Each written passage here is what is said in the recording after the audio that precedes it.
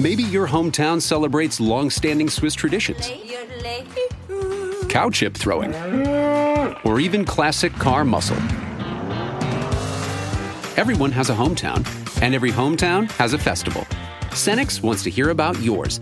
That's why we're launching the Hometown Throwdown. Tell us about your fest, and it could win $100,000. Learn more at CenexHometownThrowdown.com. Cenex, powered locally. Let the train!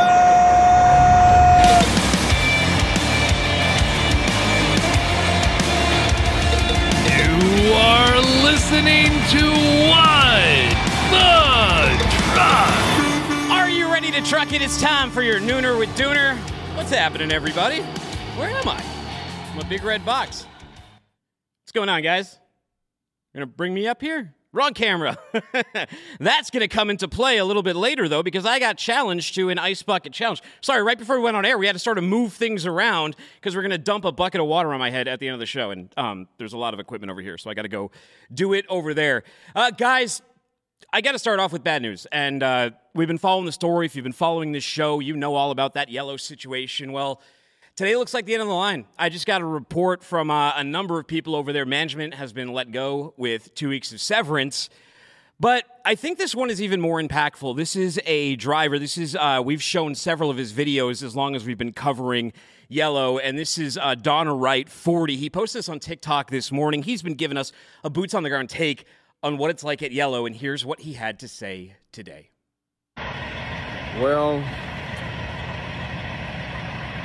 today might be the last day. Let me tell you guys how I know that. When I came in this morning, I pick up my DR. My DR is my delivery paperwork.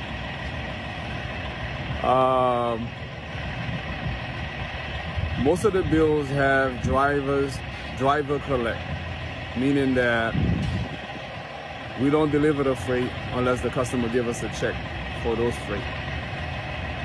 With no invoice. I was told to just let the freight go. Don't worry about how much they owe, just release the freight. They're not holding no freight. That means everything confirmed that this company is done. I was hoping and praying that it didn't come down to this. I try to remain positive.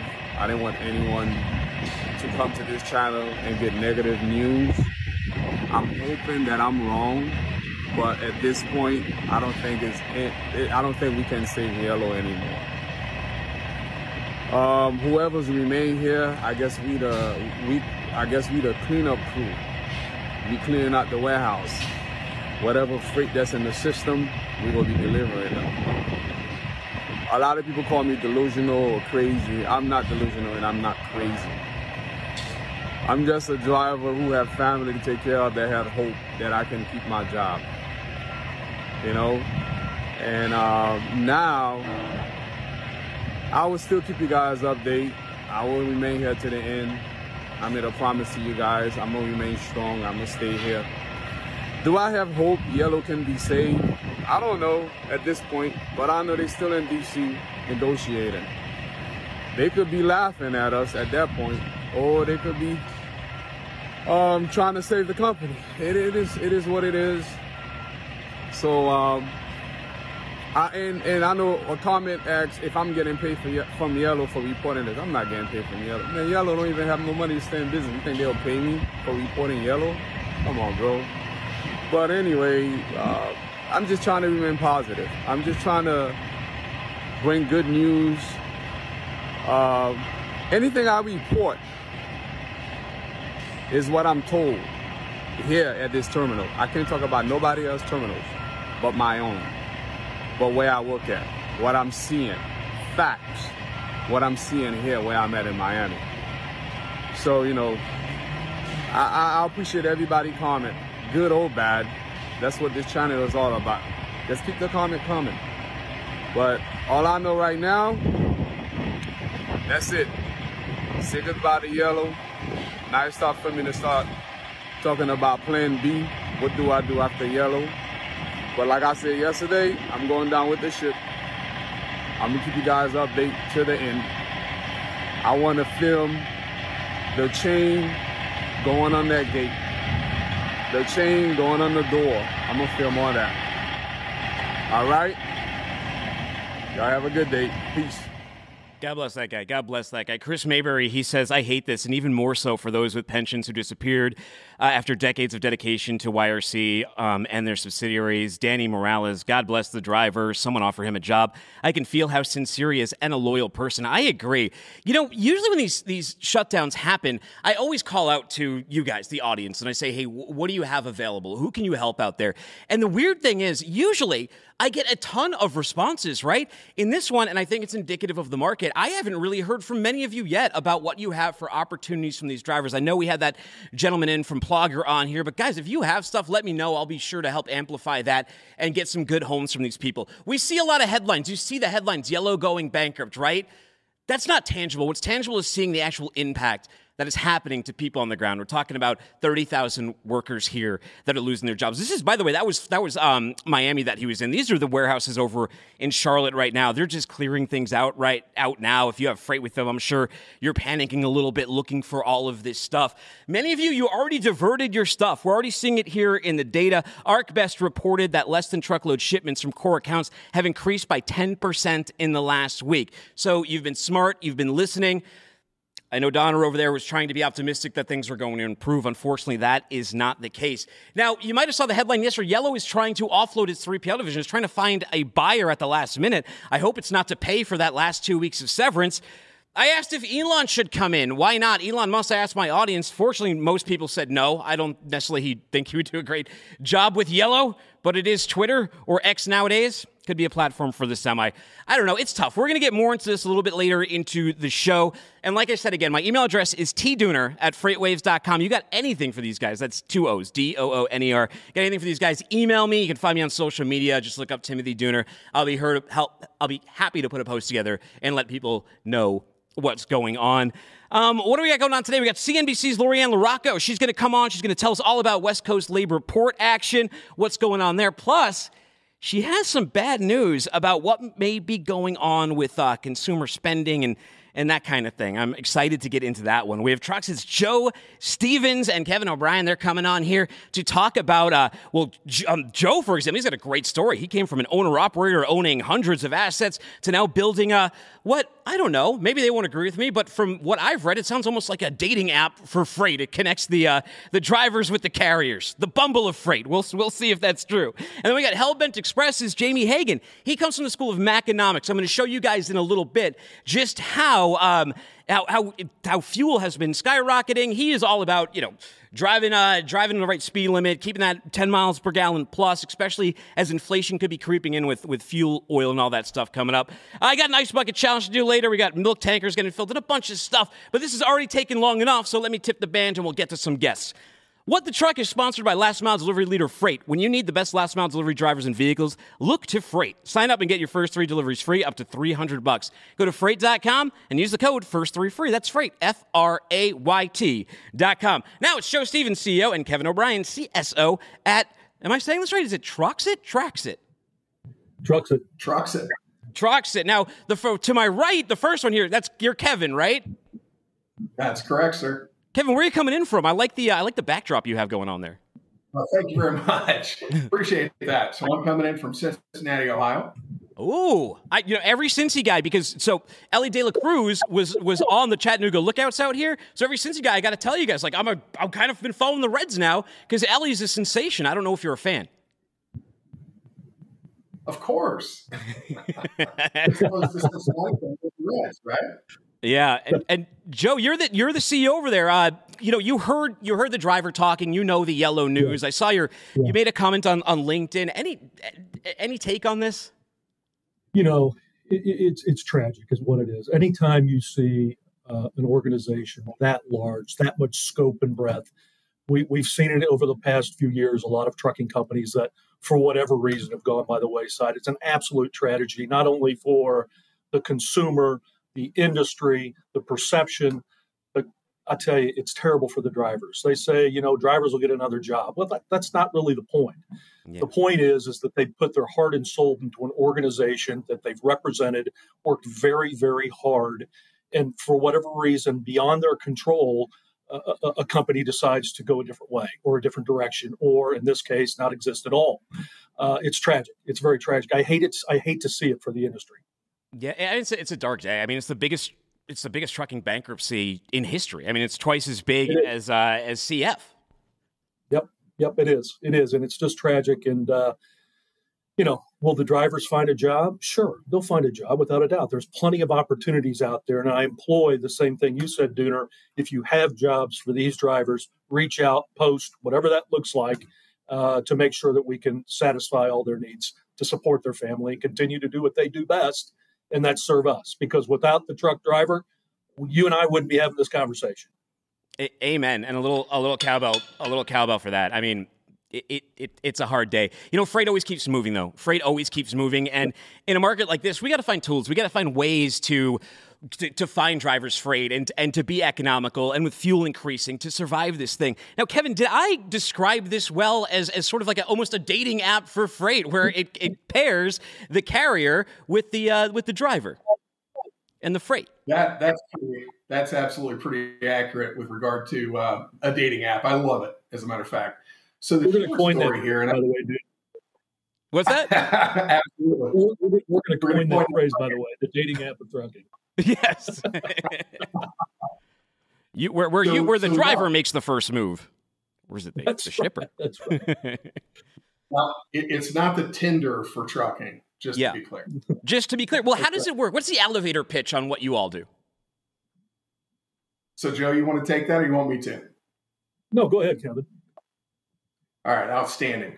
So the short story here is that Trauxit was born of an idea by owner-operators for owner-operators, right?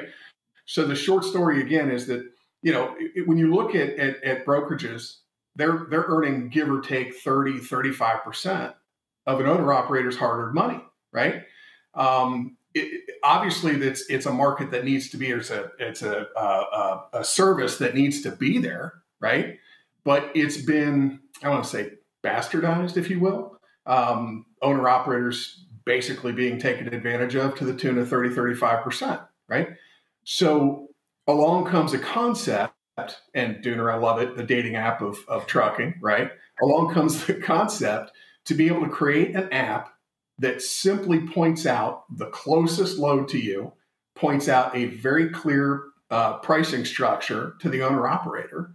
It gives them the ability not only to grab that load right there on the spot, instead of sitting around a Love's or a TA trying to make phone calls and find a load, shortens deadhead, and gets you on the road faster to actually make some money. The other thing it does is it gives you a litany of opportunity around where you are, right? So you drop a load in South Dakota and your other load cancels. Well, you can hop on the app and look for a new load. It's clear, it's concise, it's real time. We've also, we won't have ghost loads. So you can look at this as a free load board, if you will, right? It's no cost. We've actually built rewards programs, or building rewards programs around miles driven, et cetera. So we found a niche that needed to be filled. We figured out that from this perspective, brokerage needed to be brought into the 21st century, right? Yeah. Uber Freight is doing something similar, but we've got some benefits and features that are above what they're doing. And the biggest piece of this, Dooner, the biggest piece of this is that we're paying 7.5% on average more back to the driver, right? And there's a lot more to the story, but that's the short end of it. Well, we'll get into it. I want to put some context. To this, though. Joe, let's go back to you. You're not some Silicon Valley theorist, right? You're not some guy who just, saw the spot market going crazy during COVID and said, trucking is the business for me. You have put your blood, sweat, and tears in this. You started out as an owner-operator. Take us inside your background on this journey a little bit.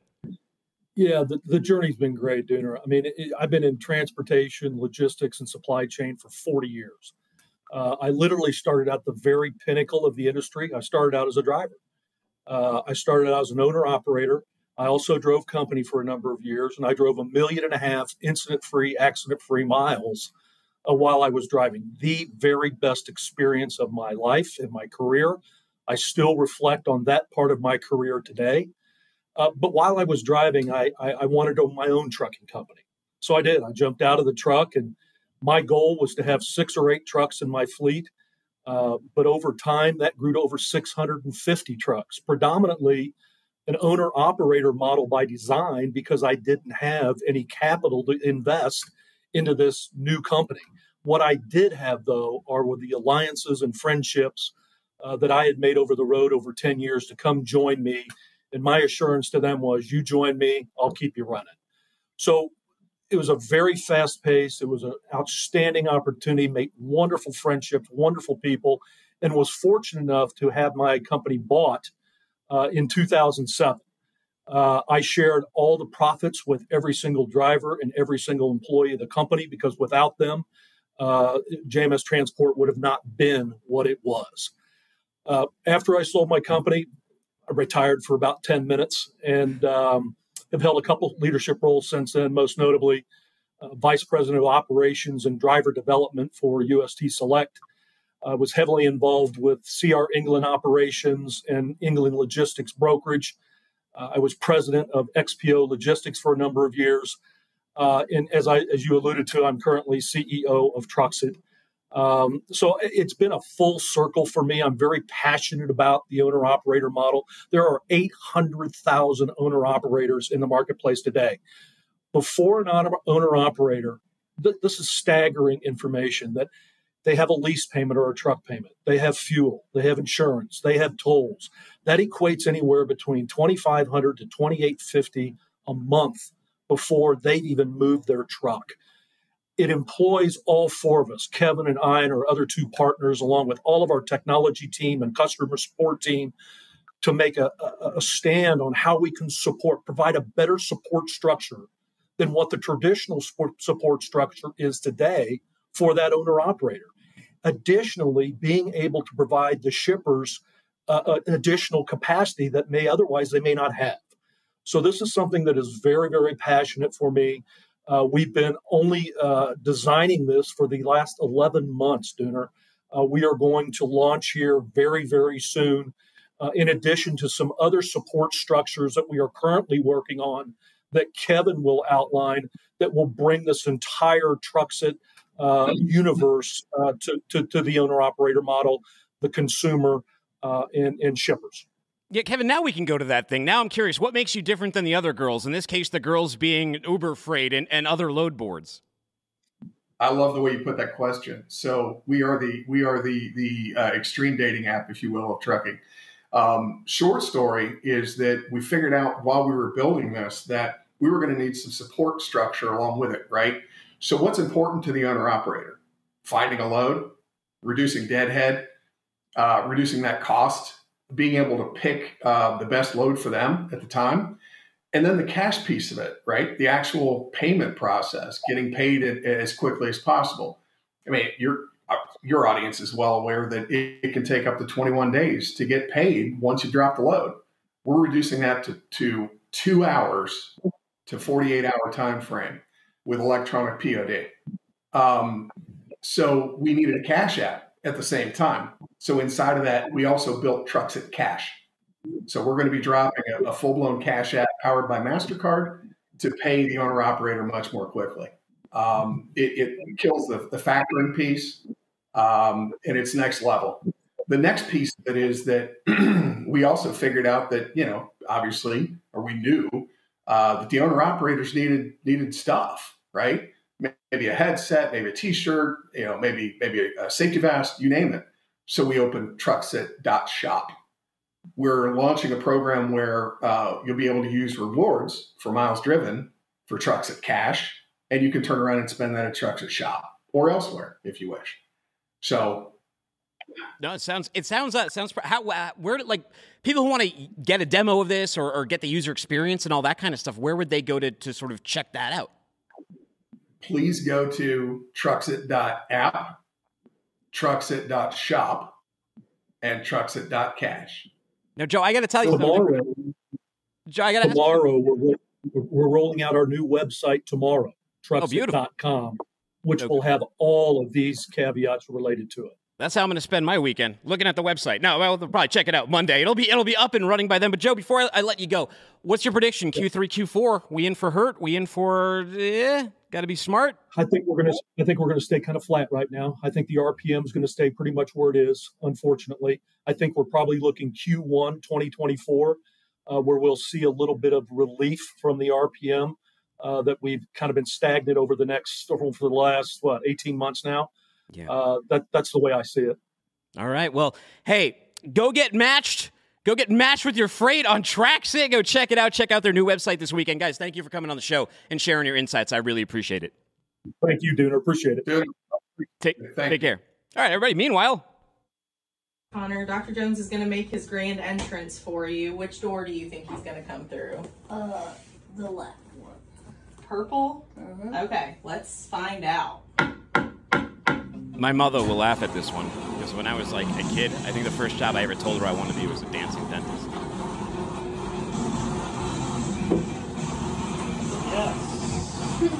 I mean, this is cool, but it's also a little like when you're a kid, this is cool. When you're adults, a little more creepy because it's like, Mr. Willy Wonka man with the flashing shoes. I don't know. Let's talk to Lori Ann LaRocco, senior editor of Guests over at CNBC. You look great today. How you doing? I'm doing well. How are you? Thanks for having me. I'm doing good. Hard day. You probably heard the yellow news. I know you're not you're more ocean than trucking, but it's not easy. No, it's definitely not easy. And even though we all know that the capacity can be met, we're talking about people's lives, yeah. Right? And so, there are unintended consequences when it comes to things like this. And when you look beyond the supply chain, in the end, trade takes people. So it is a hard time. Lorianne, I always look to you, you and Greg Miller and Sal Mercogliano for my ocean news. And I've been following you on this strike stuff. And I'm getting whiplash between this and yellow, and all this labor action. My head is going nuts. And I see your report and I'm all happy. And I'm like, look, there's this turmoil. Oh, good. UPS just got solved. Oh, good. That port strike up in Canada got solved. Hey, and maybe even yellow. They said that they might. And then not all of that worked out. UPS was fine, but everyone else still turmoil. Labor action back at the port. Tell us what's happening. Sure. So today is the second day of voting for the Canadian West Coast workers at the ports. And, they're voting on the tentative deal. And you and I both know a deal is not done until every union worker votes on it. And that also includes with UPS. I mean, they have said yes to the tentative deal. They will, they're voting on it. It's one of those things where with the supply chain, nobody likes uncertainty. And, you have seen between the blank sailings, between the vessels that were rerouted, the Port of Vancouver and Prince Rupert, they are going to hurt. And I have spoken with logistics managers who have told me that their clients have told them under no circumstances will I ever go back to Vancouver. And that's a big deal because, even though that the longshoremen are going to get their fair share or whatever they're asking for in the end, there will be less trade going through Canada. And that does, in the end, as you know, impact a country's GDP. Now, did I hear this correctly? ILWU said they're not going to touch diverted Canada freight? That's correct. And so you and I both know when it comes to trade, there's that digital bill of lading, right? The receipt for the container.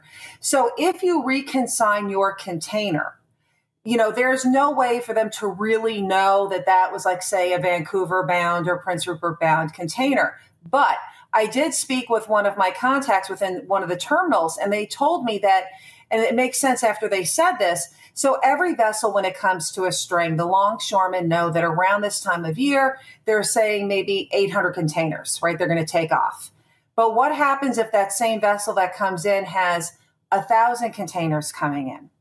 That's a red flag for them to know that there are rediverted containers. And so I have been told that you have had LIWU workers go into the office to check the bills of lading in Tacoma to see if they are indeed, diverted containers. I do know that down in the port of Los Angeles, things were moving a little bit slower. Long Beach, things were moving a little bit slower.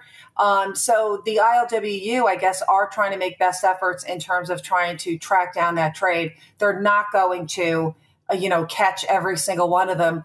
It is yet to be revealed if anything has been denied. But I think it's more of that matching of solidarity of saying, like, we're checking things. Well, speaking of solidarity, will they be joining them in striking in solidarity? We still don't have a contract down on our own West Coast ports over here, Lori. This seems like that's on notice, too. Well, I've asked Willie Adams countless times, probably to nauseam. He probably doesn't want to ever hear from me again. But, I have asked, what are you going to do? And they say in that nebulous terms that we're going to stand in solidarity. We know that Willie went up there, they, stood side by side with Rob Ashton, who's the head of the union up in Canada. But their way of standing in solidarity is to make sure that the trade that they're moving is not Canadian freight. Again, that's next to impossible for them to really know. They are in the process right now of having the various unions vote on this deal. We might not know until September, but it's interesting because when you look at the time frame, when it came to the signing of that deal, it wasn't the fact that Secretary Hsu flew in there and, magically created this, kumbaya. It was the fact that you were approaching the 1-year deadline in terms of the collective bargaining. And so it was imperative that the union had a deal, because if they didn't have a deal, Tim, by the end of that year, there'd be no retroactive pay. And that would impact all the union members that, of course, currently work there, but more importantly, the men and women who are looking to retire. And so I really think when it comes to the time frame, I think, if they by some chance say no, I don't know what that means, because I don't know if that throws a wrench into the back pay process. I'm not a legal attorney. I've been trying to find that out. Can the ports learn anything from Yellow? Yellow had this big issue where there were a bunch of different companies that came together. They never homogenized until it was too late. They tried to do the one Yellow. They've been trying to do it for years now. I'm not entirely blaming the union, but in a lot of ways the union stood in the way of that happening. And then over in the Port SoCal, a big sticking point is like, look, there's got to be a realization here. You look at the most efficient ports in the world, right? The U.S. is near the bottom of the barrel. They need some modernization and they need some changes. Are they ever going to find a sticking point here that makes us like a powerhouse of the port, or at least gets us in the middle of the pack? I don't think they ever will, because the union's way too powerful. I mean, when you look at the argument of automation, when you look at the argument of, yes, the job will be automated, but it'll be a better paying job, right? Because you yourself would have the tools, right, to oversee whatever the item is. I think when it comes to the power of the union, I think that, you do see that cowtail. You do see that push, that pullback, if you will. I mean, the telltale sign when you looked at the port strife, right, on the West Coast, it was the port down further south in Los Angeles, where they're not automated. They can't be automated. And so you knew the union members were ticked off in solidarity when the union workers who have no threat of automation walked off the job. And that was the first time in well over a decade that those men and women walked off that job. And so I really don't know if we'll ever get that automation that we need for us to be competitive, to really effectively move that freight. But then also, too, trade is more than the ports. It's the trucks. It's the rails. And look at what's going on right now with AB5 and the electrification of the trucks. There are so many different headwinds that will really prevent fluidity.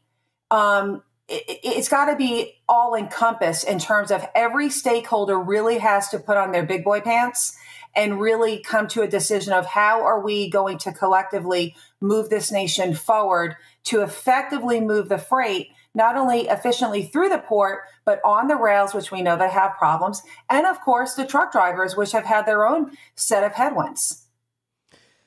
You mentioned rail there. So is this strike up in Canada? Is that impacting rail at all? Absolutely. I'm actually waiting to hear back from Norfolk Southern to see how it might be impacting them.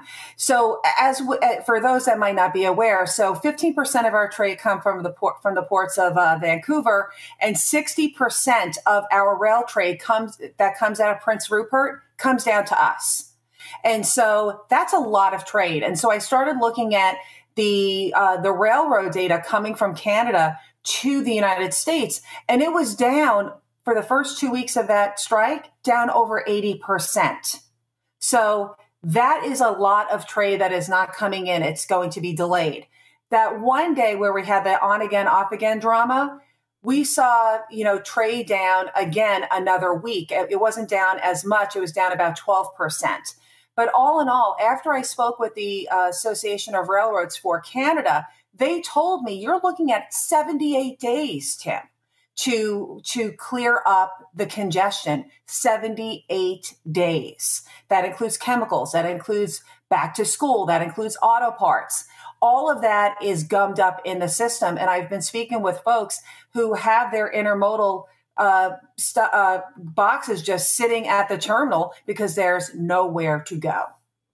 That is challenging. You just sent me a report that said another nail in the consumer spending coffin. And one of these first charts here is showing vacancies on the East Coast. And look at Savannah. I mean, that looks like that fuel chart I showed earlier just skyrocketed up. Yeah. This is insane. I mean, this is why it's so important for logistics managers, right? Or even CEOs out there. Your folks really have to know what the heck is going on in every portion of the trade pipe. This is showing you two things. So it's showing you the pullback, if you will, right, of a return to the just-in-time mentality of inventory, which is fine. But it also shows you the flip side of retailers really forecasting the fact that they're not anticipating a very strong holiday season. I did a survey on CNBC with the National Retail Federation, the American Apparel Footwear Association. And, those individuals told me they were bringing in lower priced products, as well as more promotional products, not the luxury goods like we saw last year that moved. And also, they said they still had inventory left in the warehouse. But when you look at that chart, you're like, geez, Louise, how much inventory is really in there, right, in terms of the holidays? So it gives you that forward-looking indicator, if you will, of just how possibly bearish we are looking at. But then twofold, that is something that's ugly for logistics. If I was a middle mile, final mile truck driver, I would not want to see that. Because that means that there's going to be less stuff leaving that warehouse to go to the retail store this holiday season. So there's a multitude of different forward-looking indicators when you're looking at that chart. Interesting. Now I'm looking at the West Coast too. Los Angeles opening up. Inland Empire, big jump up on the West Coast one. Oakland's kind of been all over the place. Yeah, Oakland. I mean, Oakland's it's like this ugly stepchild between the problems at the ports to, the problems that they have just in general. I think it's that reflection of that up and down, right? Because it's not as fluid as it needs to be.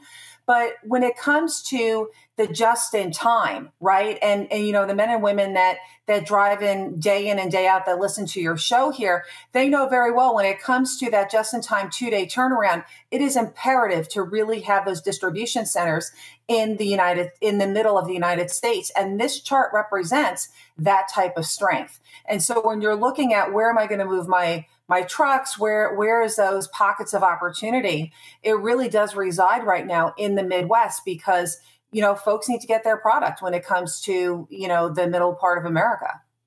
We were talking a couple weeks ago about, if you show us next one here, ocean booking charts. I was talking to Henry Byers about that one. And he was saying, hey, that doesn't look good. This is a leading indicator on what's going to happen in peak season. And there's not a ton of volume coming in. No, and if you really look at it, that chart that I chose is it's all of the United States. It's all of the ports, rather, to the United States. I didn't just pull China, just because we already know that China orders are down 30 to 40%. So we already know it's going to be ugly. But that's every country that we import from. That's ugly. And so if you are banking on any type of peak season, I'm calling it peak season as PEAKED, which is, peak it. It's just not good. It's sickly. And so when you look year over year, we all know the tremendous amount of volumes came in the springtime of 2022 because people were afraid of getting clogged up in that congestion. So we automatically know that this year's peak season year on year is going to be lopsided because your apples to apples is really not apples to apples. It's apples to watermelons at this point. But when you're looking at the lack of inventory coming in, this really shows you that if you are a logistics company, you really have to start differentiating yourself again with service and how your branding and the relationships. This is key. In times like this is where you see the pockets of opportunity. With Yellow, it's unfortunate, but it's a pocket of opportunity to grab more capacity. And if you are able to deliver right during times like this, it's, this will help set you up for the future. Now, what if we look at regional level on storage on here too? I found this one really, really curious. And if you're looking at, well, Midwest is really big up here. We're looking kind of flat over here, and then you get West popping up again too. Yeah, no, I mean, it just shows you, even with the on the West Coast, we've all seen, right, the decline of trade coming in, right, as we saw that massive movement, right, towards the East Coast because of COVID. They haven't really brought back. I always say trade is sticky. They have seen an increase, if you will, in the TEUs for the peak season, right, as we're gearing up, but it hasn't really stuck. And that also translates into, if you got less product coming in, you really don't need the vacancy. You really don't need the warehousing. But the interesting part of all this, the pricing hasn't caught up with the decline.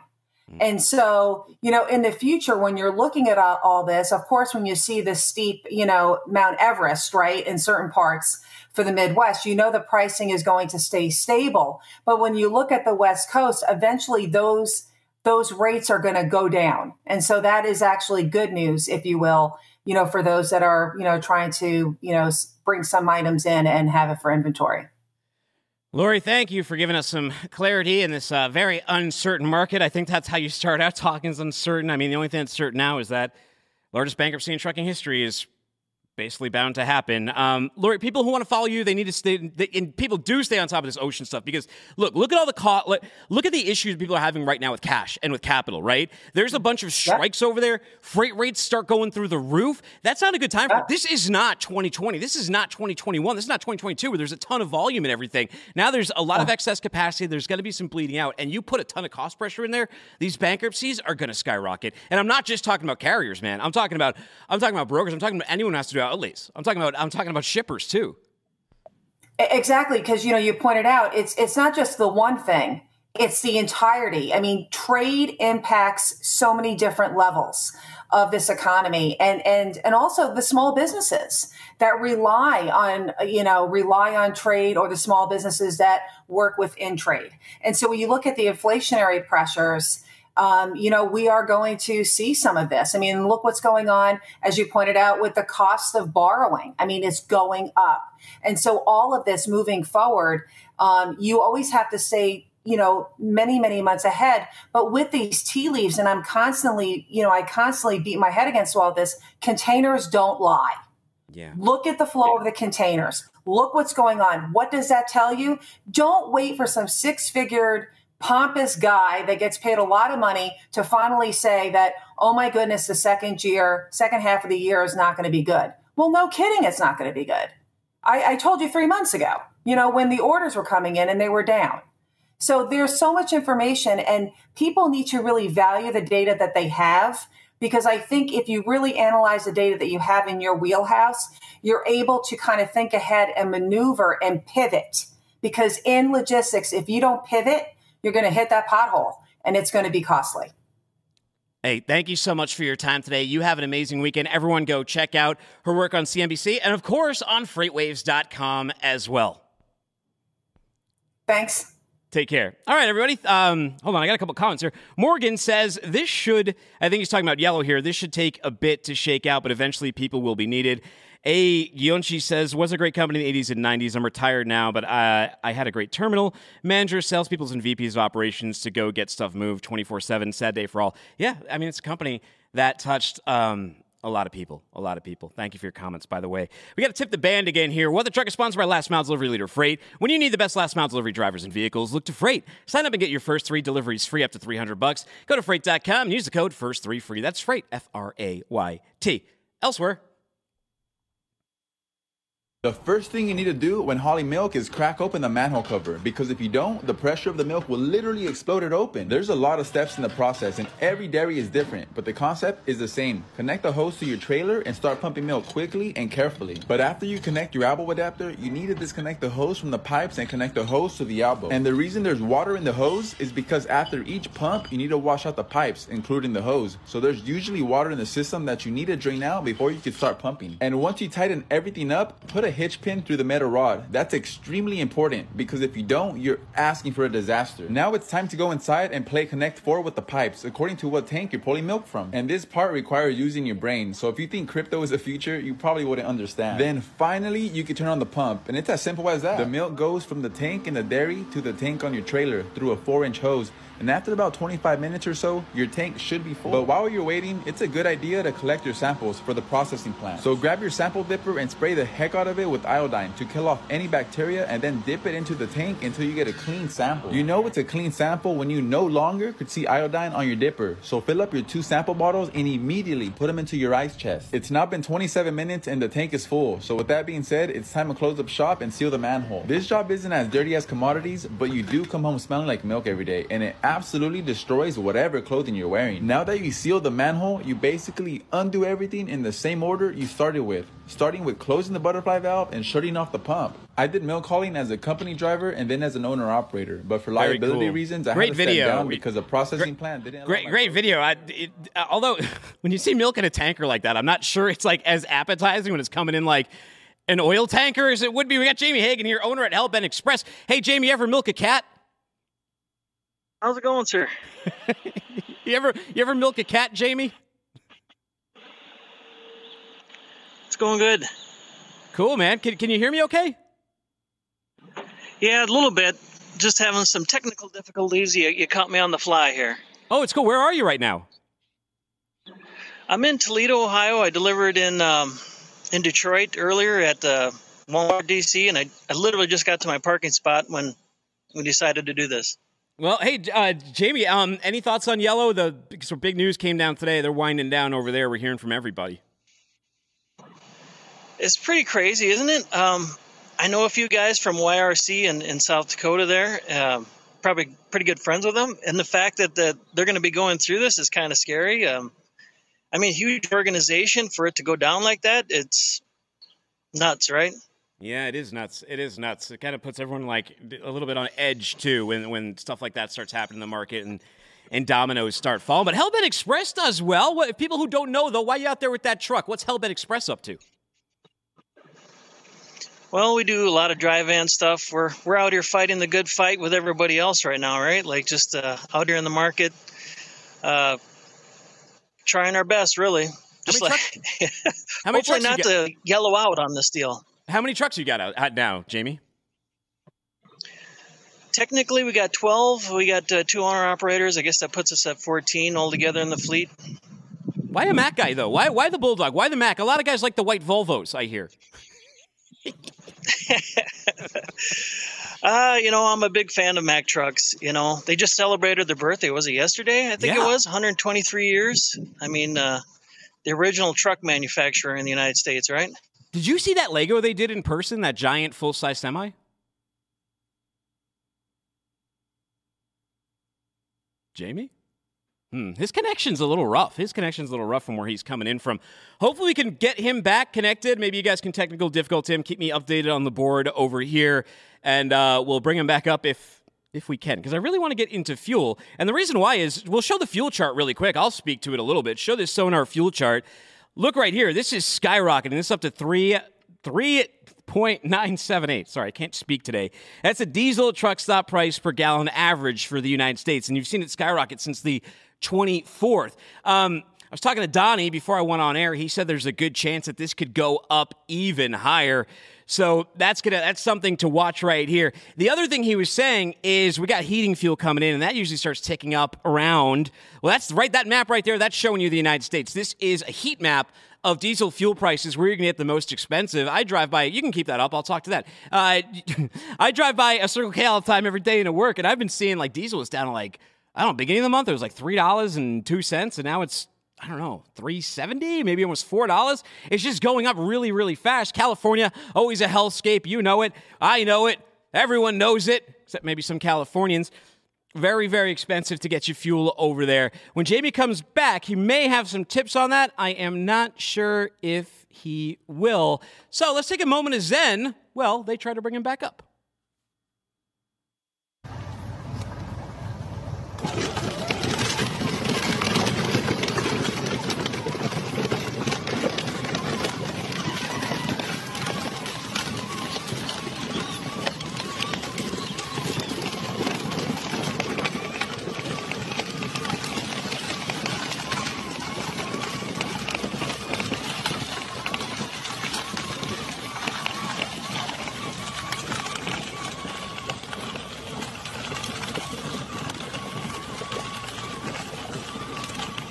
Although I don't know if they will at the moment. So let's just go to good news, bad news. The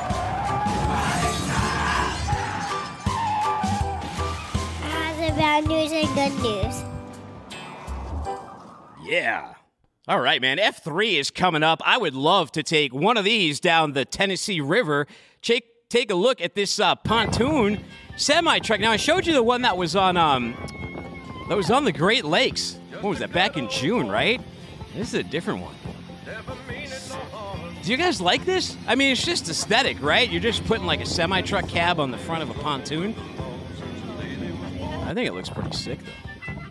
You real cold on that? You anger people with that thing? Nah, be nice on the water. Be nice on the water. Here's a scary video. So, bad news, you're driving down the road and some idiot hits your truck while you're driving with your dog. Here's the good news, though. The boy's okay. Got volume on this? As you can see here, this driver's coming. Someone comes out of nowhere. His dog's on the passenger seat next to him, and he gets jostled right off the thing. Fortunately, he's back on there. He's looking at his owner like, what the hell happened here, Daddy? Fortunately, he is okay. It looks like we might not get Jamie back. He's over in that warehouse and receiving location, so I'm not sure what's going on. So we'll go through good news, bad news. We'll dump some ice on my head, and we'll end whenever that is. Guys in the back. This guy over here, speaking of lucky, we talked about Spencer Hyde, the dude who drove underneath the truck and survived. This guy here, let's play this one twice so you can actually see what happened. Because the first time I saw this, I was like, was that guy in the road the entire time? But he wasn't. When this thing loops back on here, I'm not entirely sure what this person was doing. Were they trying to like hitchhike a ride? Let's take a closer look. He's hanging onto the side. And he falls out. Is that his own truck? I have no idea. Is this in Europe? And it drives right over him. He's lucky he did not get squashed like a bug. Well, gentleman over here. Here's the good news. You're driving around in your little Mario Kart. You're driving around the streets of San Francisco in your little Mario Kart. When the police come by, you decide to throw some shells at them. You threw the red and blue shells at my vehicle. Is that illegal? Yes, sir. It's vandalism. I'm gonna have to tow down your vehicle. Bruh. Hey, man.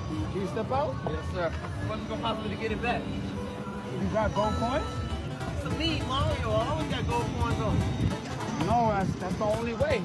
All right, we good. You drive safe. Excellent. Oh, yeah, Christian out here. I was challenged recently.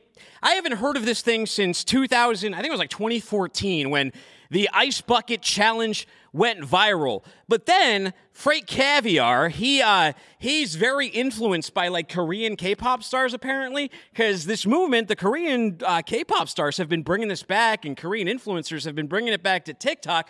So he put a video where Christian Giblets was dumping a bucket of water on his head. He challenged him to please advise himself, read Loosed a lot, and let's take a look at that video.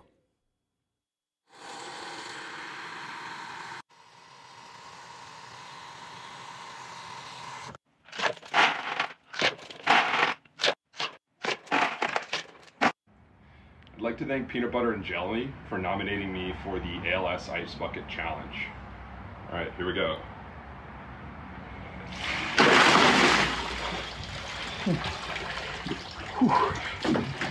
It's cold. Timothy Dooner, I nominate you. Please advise when you will be able to complete this Ice Bucket Challenge. Thank you.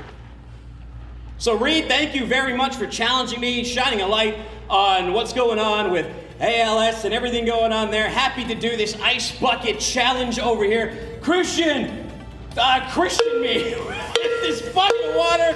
Happy ice bucket challenge.